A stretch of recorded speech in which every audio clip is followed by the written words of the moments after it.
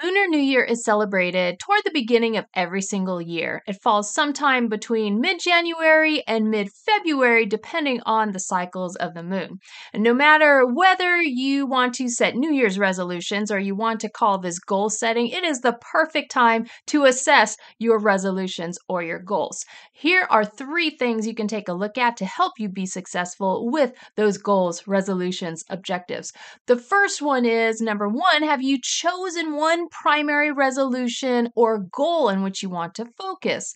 Number 2, have you brainstormed about the different steps it's going to take in order for you to accomplish this goal or objective?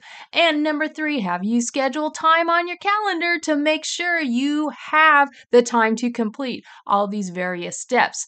These are the 3 main tactics to use when you want to be successful with your New Year's resolutions, your goals, your objectives, whatever you want to refer to them as.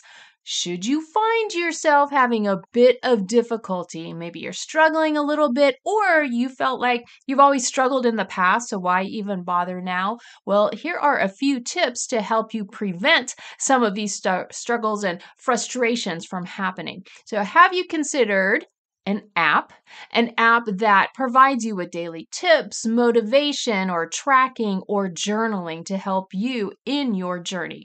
There's also an accountability partner, so you can share all of your joys, your wins, and also your challenges, and you can help motivate each other to keep on going.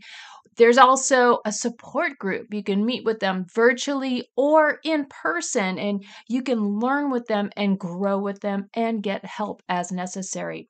You also have the option of a coach, someone who will give you expert individual guidance and support to help you achieve your goal.